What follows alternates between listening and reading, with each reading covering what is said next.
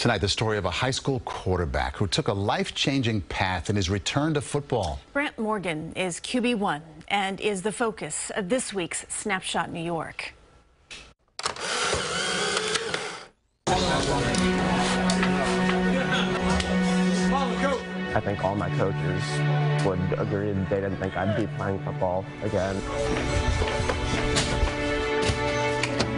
Brandt Morgan is a senior at Jericho High School.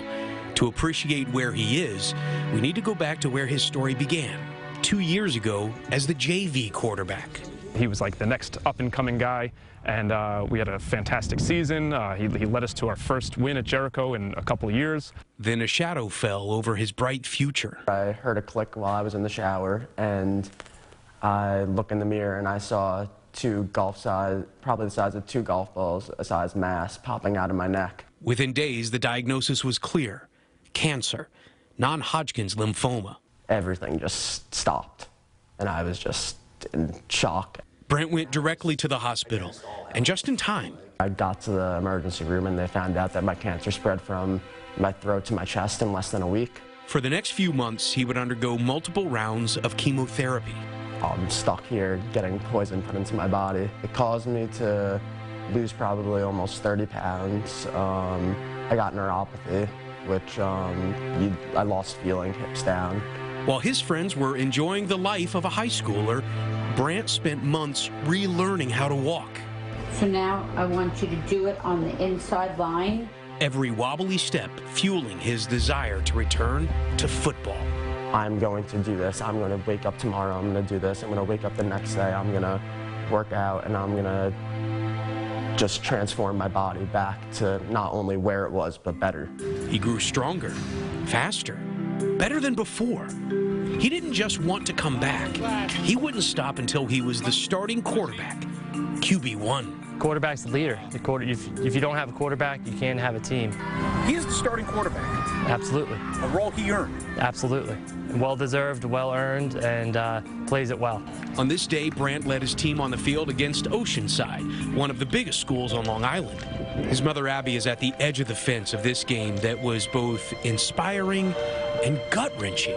As a mom, is it tough to watch your son getting tackled? Yes. Yes. It's very hard. It's disturbing. But I have to put it back again in my head that a year ago, he couldn't even do any of this, and a year and a half ago, we were in the hospital. So look at him now. He's on the field. He's living his dream. This is him. This is all he ever wanted. This is Brandt Morgan, and I couldn't be prouder. He is my QB-1 forever. Brandt took some shots in this game. But nothing hits as hard as cancer, a fact he's reminded of every chemo treatment. Having a good time, like hitting some people on the field, like as hard as it is for some people to watch it, like my mom to watch me get hit after everything, because I've been hit with a lot worse. And even though it wasn't a win, they had moments to celebrate and reflect on the bigger picture.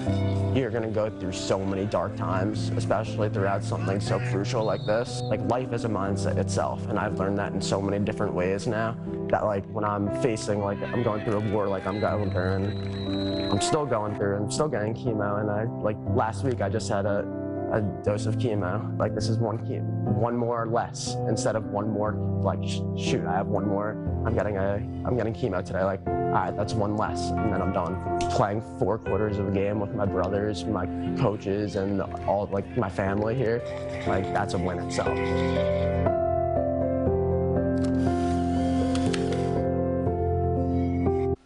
Great perspective there. Wow. Brandt will continue his chemo treatments until March of next year, and he says that he cannot wait to ring that bell. What a tough kid we can all learn from. Yeah, definitely. Special.